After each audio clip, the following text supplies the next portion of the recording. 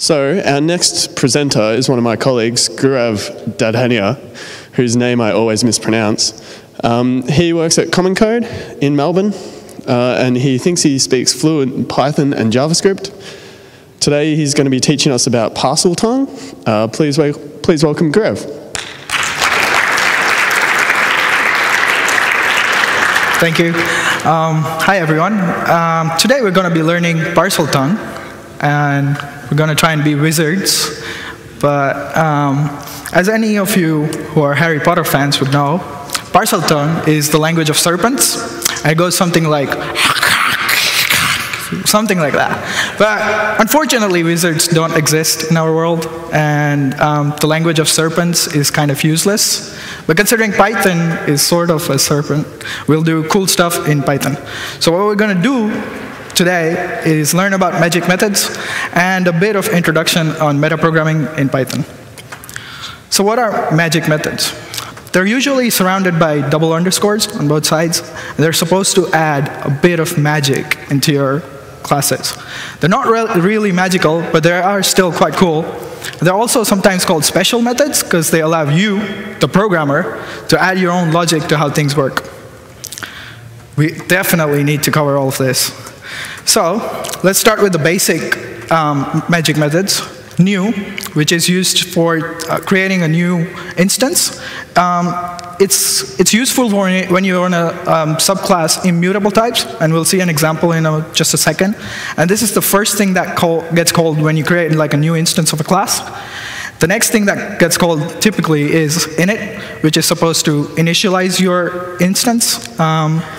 And similar to how new and init deal with constructing of your instances, del deals with destruction. And so you can clean things up, usually, using del. So this is a simple example of using init and del. So you're just using a file object, and you're wrapping your file, keeping like a personal instance of the file, and closing it when you get deleted. Now delete, as you might you might think that delete gets called when del of the instance is called, but delete underscore del is called when the instance is actually garbage collected. So you need to be careful there. You can also overload operators. So make your custom objects behave like their native built-in types in Python. So something like instance1 equals instance2 instead of instance1 dot equals instance2, which allows your code to be more readable and beautiful. So how do you overload operators? There's comp, which deals with comparison of instances. It's a method that you can define that returns a positive integer if the current instance is greater than, if you want the current instance to be greater than the instance you're comparing it with. Return 0 if you think it's going to be equal, and return a negative integer if you think it's less than. This has been removed in Python 3 because it sounds confusing. And so you can use the other, I'm sorry, this resolution's kind of corrupt, but you can use the other magic methods to actually compare stuff. As you can see, equals, not equals, less than or equal to, or greater than, equal to. And they all overload the corresponding operators. Now you don't actually need to define all of them. You can just define underscore equal and underscore less than or greater than, and then Python can figure out how things are working. So you can use the total ordering decorator from functools module to achieve the exact result. In this example, we're using word, but we're changing its comparison operators so that we're actually comparing the length of words instead of the actual ASCII values. You can also overload unary operators, so you can overload all of these objects when the object is supposed to be positive, negative, absolute value, the inverse of some object, so this is binary inversion. You want to round it, floor it, seal it, or truncate the decimal values. All of this you can define, and you can have custom logic for any of these function calls. Then you can overload the arithmetic operators. All of them can be overloaded to your custom logic, and it's just the list of these things that you can actually use to define your custom logic. Now, reflected arithmetic operators, let's say you use a custom arithmetic operator, but the first object doesn't actually define the magic method for that operator, or it raises a not implemented exception, then the other object's reflected arithmetic magic method gets called. So our add would get called if my object doesn't have an underscore underscore add, or its underscore underscore add raises a non-implemented method. Augmented assignment is just the operators that use the instance itself, and you can use the list of these methods to actually provide custom logic for augmented assignment. Similarly, there are methods for type conversion as well. Coerce it's removed in Python 3 because it's kind of confusing. It's used for when you are dealing with different instances and you're trying to coerce them while you're doing arithmetic operations on those instances. Everything else is pretty much self-explanatory, so I'm going to whiz through them. Representation is another thing where you can define how the representation of your instance is going to be. Bit of a difference between underscore underscore str and underscore underscore repre. Representation is repr is intended for machines, whereas str is intended for Unicode. Size of and dir, you should only be concerned with them if you're writing C extensions. Attribute access. This is where things get really good. This get attribute is called when the attribute doesn't exist, and so you can do fun stuff with it. Set attribute is called whenever you want to set an attribute on the instance. Delete attribute similarly is called when del is called on the attribute. Get attribute is for new style classes, where it's called regardless of whether the attribute exists or not. So if you want to handle any attribute access, then you can override the get attribute method. Now you have to be careful when using get attribute because things can get tricky. It can cause infinite recursion like this, so self.name equals value, but that self.name will again call set attribute, so it's just going to keep on recursing infinitely. And we can negate that by just not setting the attribute on the instance itself, but just changing a value of one of its attributes. To make custom sequences, you need to follow a certain protocol. Protocol in Python, it seems a bit like an interface. So to make an immutable container, you need to define length and get item. To make a mutable container, you need to define set item and delete item in addition to length and get item. To make the container iterable, you need to define underscore underscore iter. And the iterator itself, you can define a custom iterator which should return itself when underscore underscore iter is called and define a next method. Python protocols are quite informal, and there's no explicit declarations for something to be a protocol. It's just a convention. So these are the magic methods that you can use to create custom containers like strings or types. Here, you should take proper care that you're raising the proper exceptions, like key error should be used when the key is missing and needed, and type error should be used when the key is not compatible with your instance type. You can also use magic methods to override the default method for reflection. So you can write instance check and subclass check to override however your instances are checked and however your subclasses are checked. Callable objects. Functions are first-class objects in Python, so your classes can also be called and passed in arguments. So you can override underscore underscore call, and whenever the instance is called with any arguments, it'll go to call, and you can provide your any statefulness or any logic in there. Context managers they're used for a pattern where you need definite steps for setup and definite steps for cleaning up. They're usually used in a with statement in Python. So you can define enter and exit magic methods for when the with block starts and when the with block exits.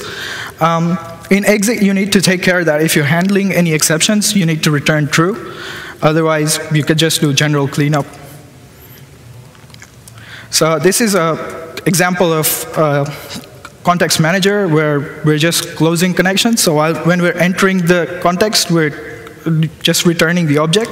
But if it's more specific, you can actually create a new instance of the connection in enter, and on exit, we're trying to close the object's connection, and if we're handling an exception if it arises.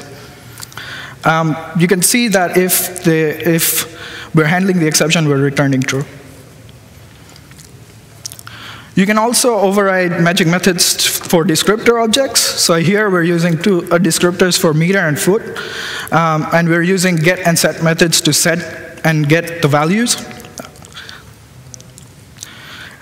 Python also provides copy and deep copy to provide your own custom logic for copying objects and deep copying objects. The difference between copy and deep copy is, in copy it's just a shallow copy, so your data might just be references, whereas in deep copy it actually goes through your entire data structure and actually copies values around instead of just references.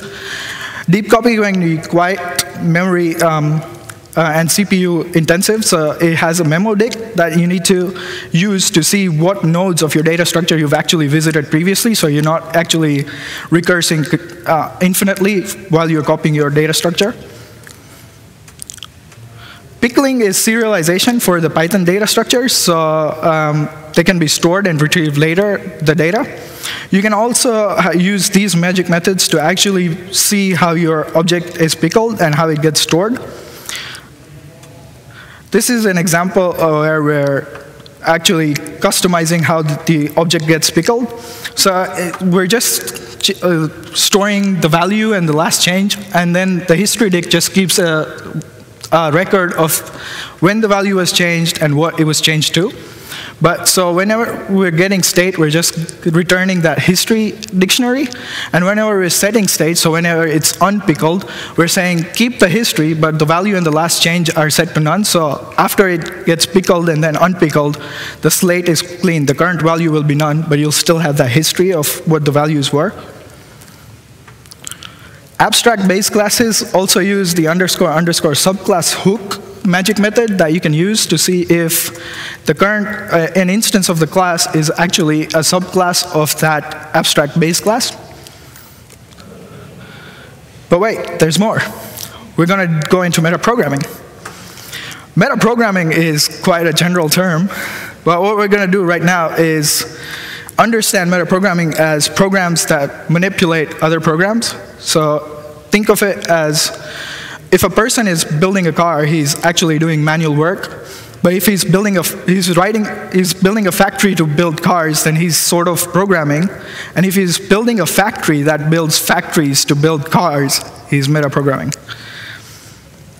Classes in Python are just objects, so you can add a field and add methods, and it'll be passed on to any instance of that class. You can modify them however you can modify objects in Python. You can add fields, you can subtract fields. The difference is all of the objects of that class will, even the ones that have been instantiated, will be getting those values.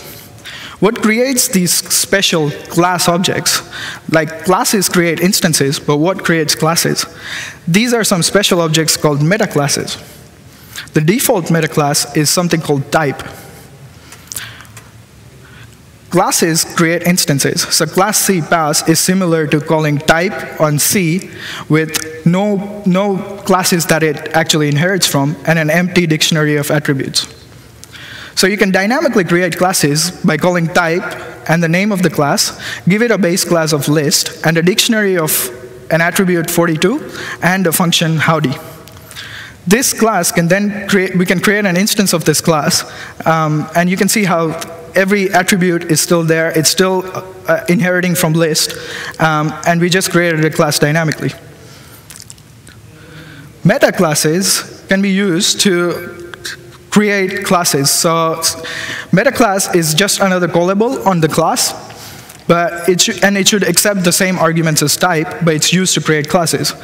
By convention, meta classes, the first argument is always the class value. However, you can see in classes, our methods usually get the first argument of the instance. But in meta classes, our first argument is the class, the actual class, except underscore underscore new, whose first argument is the meta class. So because meta class is just a callable, you can define it as a class or as a function within your class. This is an example of where we're using a meta class. What it's doing is when it's initializing the class, it's seeing if the class has an attribute registry. If it doesn't, then it adds the class to the classes registry. And then when str of that class would be called, it will return the class name followed by all of the subclasses that are in its registry. You can also create classes that are final. So in this case, when the class gets initialized, you're seeing that if the class that's getting initialized is an instance of the class in its basis, then we're not allowing it. So if you define one class with this meta class, no other class will be able to inherit from that class. So when we're dealing with meta classes, it's quite confusing when to use underscore underscore new and when to use underscore underscore init. When you're using underscore underscore new, you can change the names, the bases, the namespace of the class that's going to be initialized. But when you're using underscore underscore init, you can't. In new, you have an instance of the meta class that you get. The class isn't actually initialized. Whereas in init, the class has already been initialized and you're doing all of the initialization work. So a meta method can be called from either the meta class or from the class, and an instance method can be called from class or an instance. This is an example of a singleton. So we're writing a meta method call, and it's just saying that if instance is defined, if instance is not defined, we're creating an instance. Otherwise, we're just returning that instance. So only one instance of that class will ever get created. There's also the underscore underscore prepare meta method that you can use to override the dictionary, the underscore underscore dict attribute of a class to something custom. So you can use, for example, this, where we're using an ordered dictionary instead of a dictionary, so you can define any object there that has a set method, magic method. So you're probably thinking, this is quite cool, and Python provides all of these things for me, but what should I actually do with them? And so I advise you to use the magic. Like, Python actually provides all of these things, and they're actually quite helpful. It'll make sure that your code is more readable. It'll make sure that your code is actually quite clean. But then there's the downside of it'll actually be quite confusing to someone who's looking at your code for the first time to figure out how it's working if you're using a lot of these features. So I suggest you have a nice balance of when you're using these techniques and when not. And that's about it.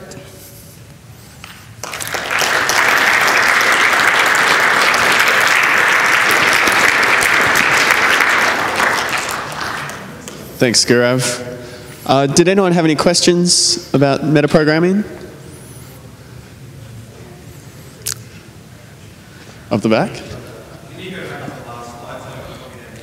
Oh, sweet. I'll probably tweet out a link to my slides. So actually, that's the URL. So it's slides/GVRV. Although everyone can probably read that. Any other questions?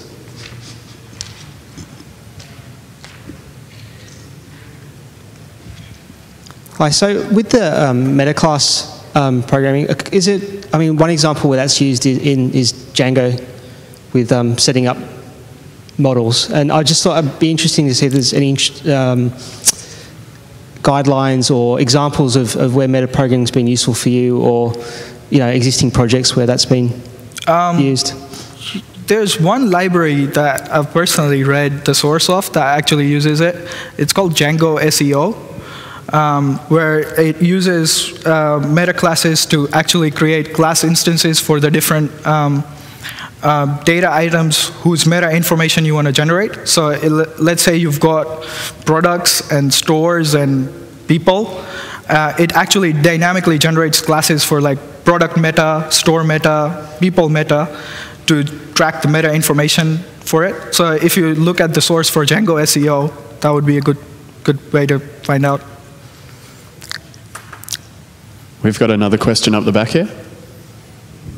Hi, I was first introduced, I guess, to metaprogramming at PyCon last year, where someone demonstrated to me how to create a meta class to create an abstract base class that behaved the way I expected from C++. I was intrigued is there anything that leaps to mind as a particularly useful or meta class that you wrote that you're, I guess, really pleased with or find really useful for yourself personally? I'm sorry, is that you looking at like practical applications of meta classes? Yeah, a practical example that how you'd used, I guess, the power of meta class programming for your own benefit. So I think there's some things that you can do with meta classes that you can't natively do. So like we looked at examples of creating a singleton and creating final classes, which is not something that's built in, but you can still do it using this. So I just say experiment, I guess. If you're getting stuck somewhere, and just try it. This is more about Python providing that useful functionality, so if you need it, you can do it. But most of us in our day jobs, we're just concatenating strings, so. Thanks, Gaurav. Was there any other questions? Looks like that's it, guys. Just remember that you need to pick up your dinner ticket if you're going to the dinner tonight. Otherwise, you won't be able to get in, so you have to do that at the swag desk. And that's the last talk for in here. So afternoon tea is going to be served out in the foyer here. If you could just leave fairly quietly. Oh, we forgot again. We have some coffee beans and a coffee mug thanks to Ritual Coffee and the PyCon organizers for Gaurav. And thanks, Gaurav.